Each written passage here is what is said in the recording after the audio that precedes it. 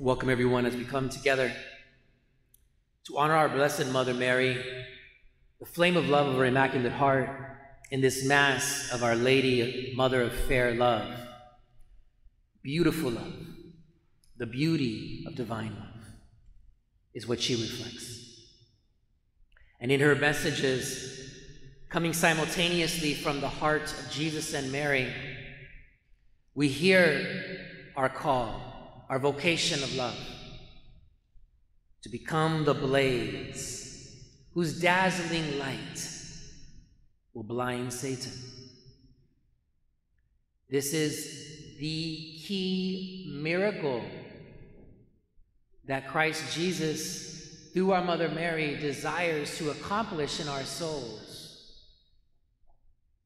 That the fire of God's love convert our hearts to be one with his heart.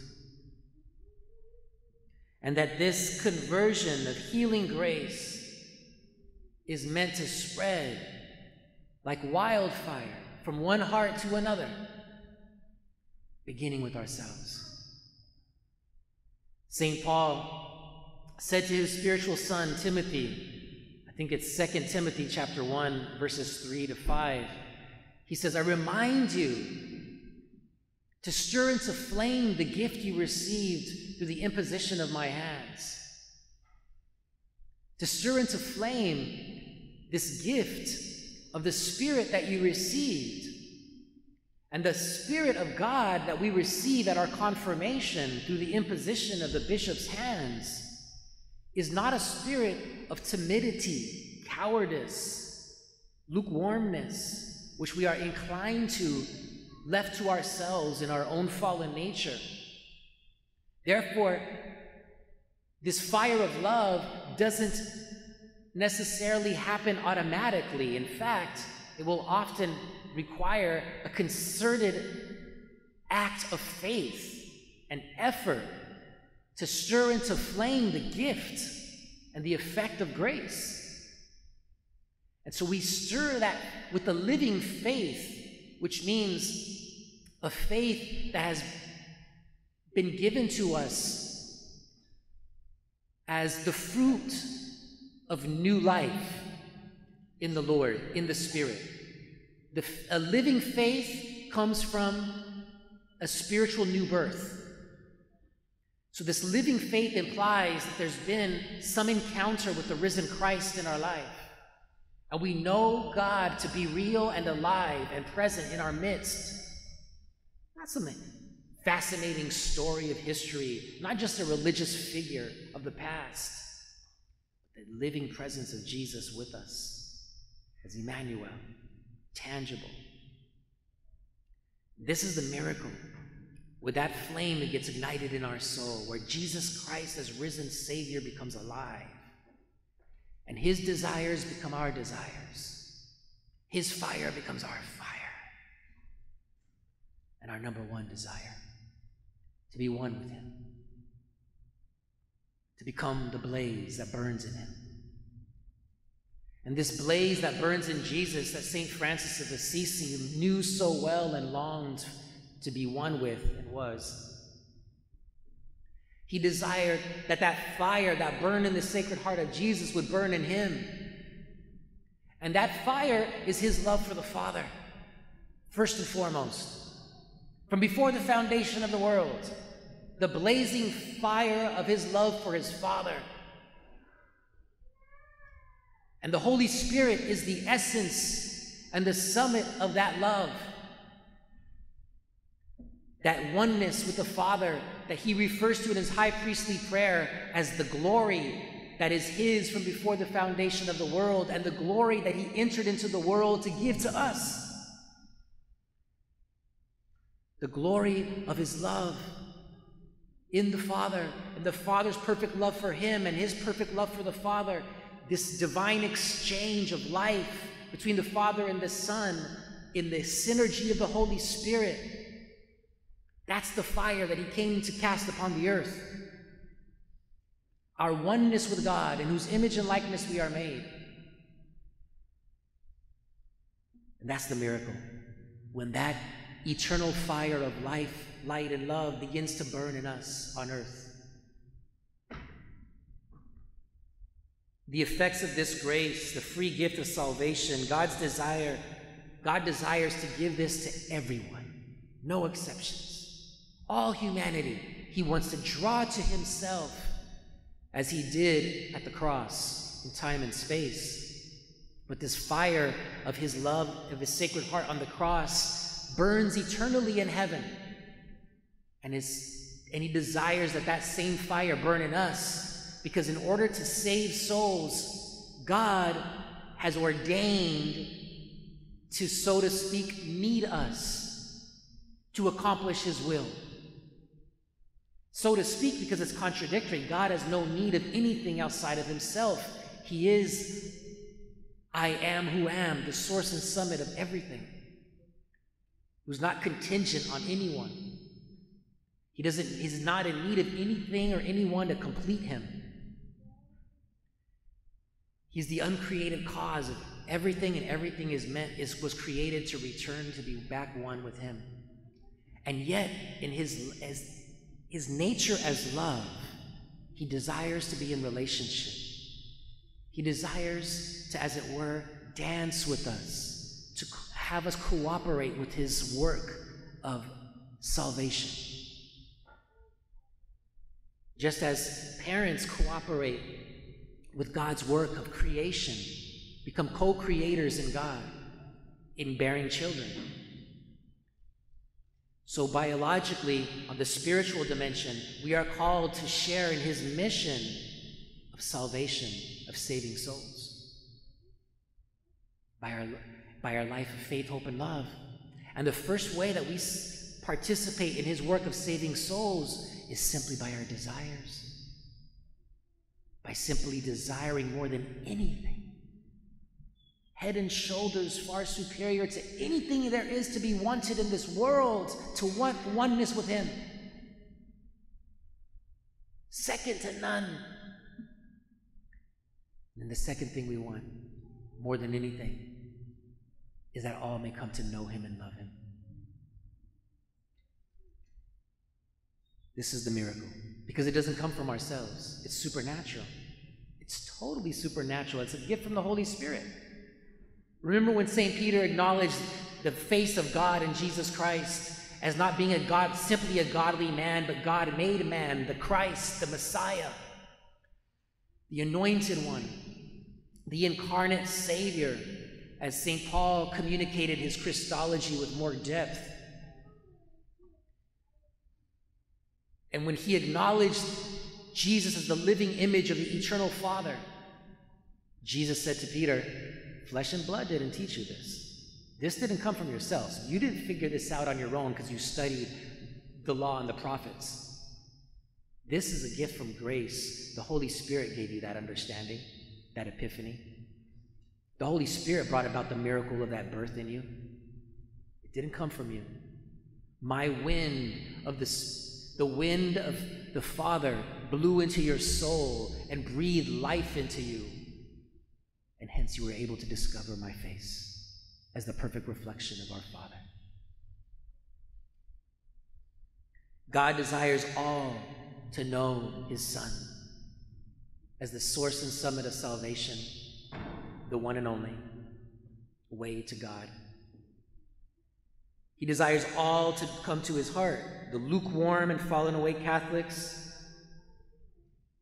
atheists, agnostics, and Gnostics, those in the New Age who consider themselves, as I once did, spiritual but not religious, those in the LGBTQ culture. God wants everyone to know his love through faith and repentance. No one is excluded from the kingdom of God, but conversion is the key to enter. Everyone is welcome to convert and be united to God. Because what God offers is far greater than anything we could ever choose for ourselves. God desires and longs for the sanctification of priests, for the liberation of souls in purgatory, that we participate with him in making reparation for sin, so that Satan's stronghold over society may be overcome. The Lord desires to open up the way of salvation, the floodgates of mercy for all, that all may be alive in new life, his life, Zoe.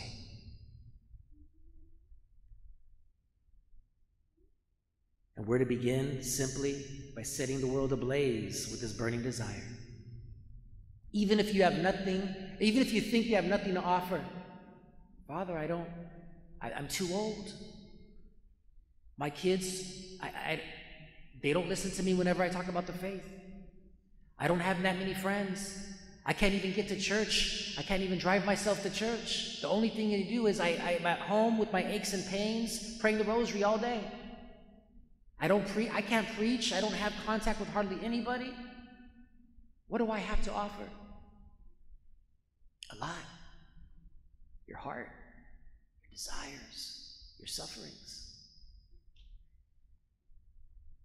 Become the blaze, totally transformed in the blazing fire of God's love. This blazing fire is a healing and sanctifying. It's the glorification of our souls in the Holy Spirit. It's what the Eastern Church calls deification, what St. Peter in his second letter, chapter 1, refers to as our call and the excellence of the promises of God's gospel, our call to share in the divine nature of God. In the Eucharist, when mixing the water and wine in the chalice, the priest says a prayer in secret, in silence, saying, by the mingling of this, or the mystery of this water and wine, may we come to share the divinity of Christ, who humbled himself to share in our humanity. This was the mystery of the changing of water into wine at Cana. It wasn't simply saving the party from being spoiled because they ran out of wine. It was symbolic of this transformation that God, the bridegroom divine, was incarnate in the world to bring about this spiritual, mystical marriage of our humanity with God's divinity. And this wedding, this spousal communion between heaven and earth, this covenant, is all seen and personified in Christ. Christ is this covenant of communion, mystical marriage between heaven and earth, that is God's divinity and our humanity. That's the fire that God wants to burn in our hearts, that purifies the world, that overcomes evil, that cleanses the world of Satan's effects. And as sin abounds in the world, God promises through the book of Romans and St. Paul's mouth, where sin abounds, grace abounds all the more. And our Blessed Mother, the new Eve, the woman of the Apocalypse, prophesied in Genesis 3:15, who crushes the head of the serpent in union with her Son at the foot of the cross. This woman clothed with the sun, with the moon under her feet, this crowned with 12 stars, this 12-star general of God's heavenly army. She is the one who says that through the flame of love of her Immaculate Heart, as ordained by Jesus and divine providence, that the greatest miracles that have ever happened in the world since the Word was made flesh would come to pass. She desires this blazing fire to live in us. And let us never forget that it's not simply a matter of keeping the specificities of the devotions. Yes, those are important frameworks for our living a fervent Christian life. And our Blessed Mother gives us the spiritual direction on how to do so. But all that is a means to an end. And the end is the consummation of God's life in us.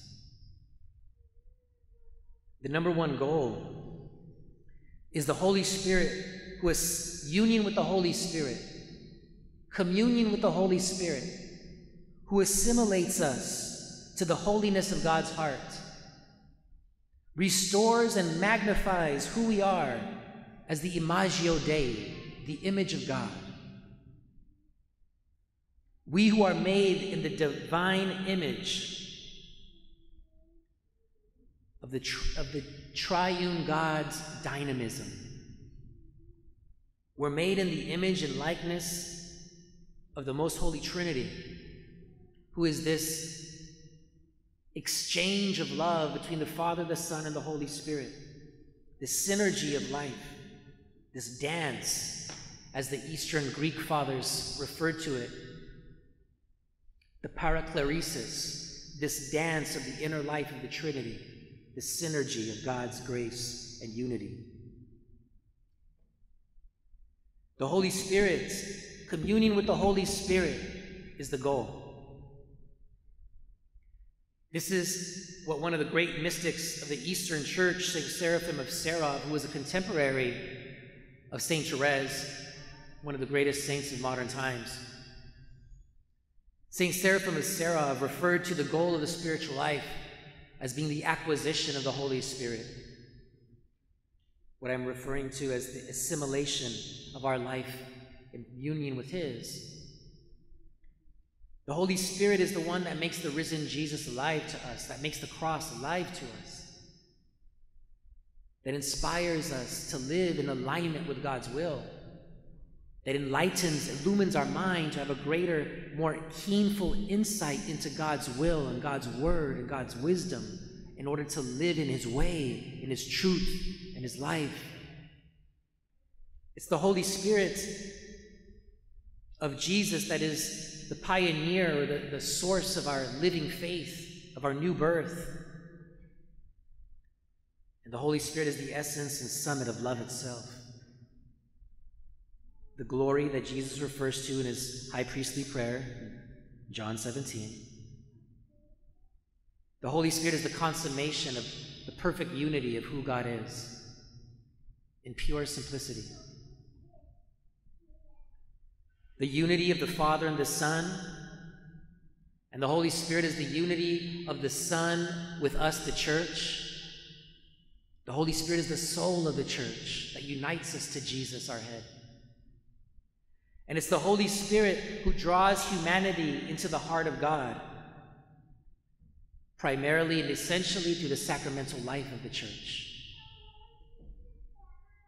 It's the mission of the Holy Spirit to bring about what's called the recapitulation of all things in Christ. It's the Holy Spirit who brings about the sanctification of the whole cosmos. Remember, St. Paul says in the letter to the Romans, chapter 8, all creation is groaning and longing for the revelation of the children of God, the glorious freedom of the children of God. All creation somehow has been made to share in that deification. And the human person, as the image of God, is the agent of that, of God bringing that about. But the greatest fulcrum of it is the Eucharist. The mission of the Son and the Holy Spirit is the work of the risen Lord through the sacramental life of the church. When we look at the heart of Jesus, the heart of Jesus is a symbol of God's incarnate and boundless love for all humanity, of God's superabundance of extravagant, lavish love for humanity at a tremendous cost to Himself. The unequivocal expression of God's total love for us is Christ on the cross, the King of glory. What humility. That God loves us so much that He put everything on the line everything at stake. His humble love is so radical, so unprecedented, inconceivably, almost even we could say ridiculous. The madness of divine love is a scandal to those who are religious but lack living faith in the Holy Spirit. A scandal to Jews, a scandal to religious pagans, a scandal to Muslims. They see our Christ on the cross and they say, you worship him? You say that's God? What God would do that? What God would be so foolish to let himself be humiliated and suffer to that extent? The God of love. The supernatural God. We didn't make it up. It's an inconceivable love that he revealed that exceeds all of our expectations. Even the expectations of his chosen people. It exceeded the expectations of the prophets. The book of Hebrews said, angels long to look into these sacred mysteries of what God has revealed through his incarnation, cross, and resurrection. God put his life on the line in so many ways, even at the expense of making him look uncredible. As the Muslims do. The Muslims see us worshiping Jesus as God on the cross, and they're like, there's no way God could do that. That's too much. Not for God. Nothing is too much for God when it's a matter of love. He is the King of glory on the cross. As John's gospel testifies, whenever he referred to his hour, he referred to it as his glory. And that whole section of the Gospel of John is referred to as the book of glory. And the first section is the book of signs, pointing to it through miracles. Christ's love, there is no greater love in the universe than this. Our faith in Jesus, crucified and risen. There's no greater love in the whole universe. You will find no greater love, no greater revelation in any religion. You could spend your whole life looking for something better. You're not going to find it. And yet for us who brought up as Catholics, we could easily take it for granted. We have no idea what we've been given until the Holy Spirit opens our eyes. And then once our eyes of our hearts are opened, that's when we start to worship. That's when we worship in spirit and truth. Christ's love is victorious. Christ's love that was consummated on the cross conquers all. Conquers Satan. That's what he came in the world to do. God said in Sinai, I am who am. Satan says, I am not. As Archbishop Sheen would often say and point out. Christ came into the world to conquer the works of Satan, and he himself and his offspring, sin and death. Christ in the Eucharist is the mystical extension of his incarnation. Christ in the Eucharist is the sacramental representation of this victory of the cross. The victory of love over death, love over evil, life over death. At Mass, we become mystically present at the foot of the cross. This most important moment in history, this saving event that is ever alive in eternal life before the face of the Father, as the risen Son intercedes for us before him. The Lamb once slain, but standing before the throne of grace, as is seen in the book of Revelation. We become mystically present to Christ, crucified and risen at Mass, with a closeness with God that incomparably exceeds anything we could have ever conceived or accomplished for ourselves. It's at the Mass that we are called to become the blazing fire of God's love,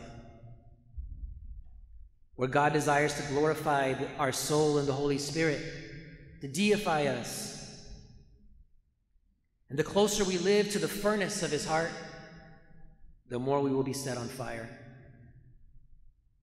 The more we live united to the heart of Christ in the Eucharist, the more we will be able to be an instrument, a minister, an ambassador of his fire in the hearts of others. And the number one model of imparting this fire of love is Mary.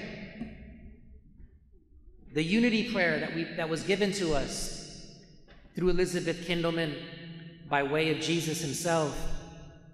This unity prayer expresses our invitation to enter into Mary's perfect union with the heart of her Son. Jesus and Mary possessed one heart. Just as when Jesus was in the womb of Mary, they were in one body. Their hearts that were united in that physical oneness was mystically present forever in their lives, and especially now in eternity. And we are invited into this oneness of Jesus and Mary, this oneness of divine intimacy that we're made for. As we pray in this unity prayer, may our souls be as one in perfect harmony, that we can say with Mary, his heart is my heart, and my heart is his heart. We are one.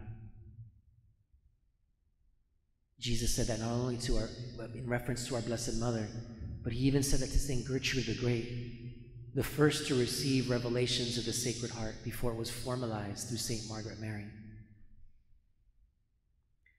And this begins, as I said, with desire, wanting this gift. And second, obedience. Obedience of the will. Surrendering ourselves to the sacrifice of Jesus on the cross and uniting ourselves with his heart there. Uniting our hearts to Christ's perfect obedience on the cross. This is the sacrifice that saves, his gift of himself on the cross. When we unite the gift of ourselves to the gift of himself at Calvary, in an obedience of our will with his, that act of faith in the obedience of love saves, ushers in grace to make us new with God's Spirit. Therefore, we want to conform ourselves to him who is the Most High. Because as the philosophers all knew so well, we become what we love. If I love with all my desire, with all my heart, mind, soul, and strength, something or anything other than God, I conform the development of my personality in the image and likeness of that thing. My will becomes in alignment with that. Therefore, if that is of a dignity less than what I'm made for, then I'm selling myself short. But if the one that I love with all my heart, mind, soul, and strength is the highest principle of everything, the Most High, one and only God, Jesus Christ of Nazareth, then like begets like. I become more and more like him, the more my will is united to him. And that's ecstasy. That conformity, which our postmodern, woke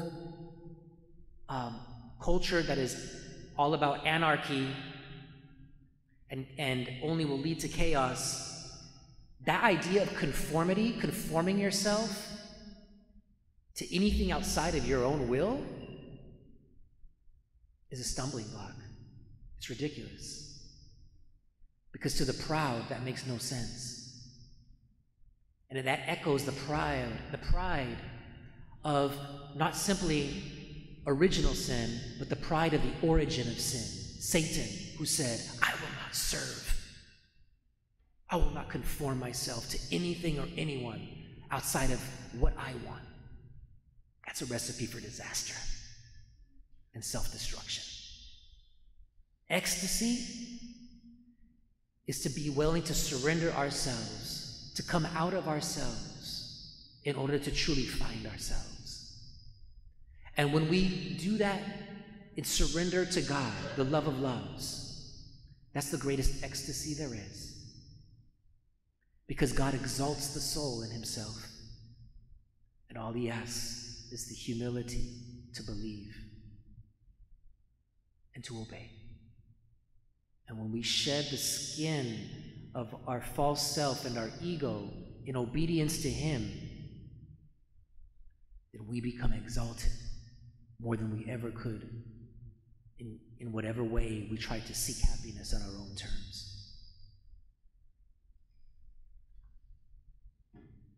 As we celebrate this Eucharist, we acknowledge,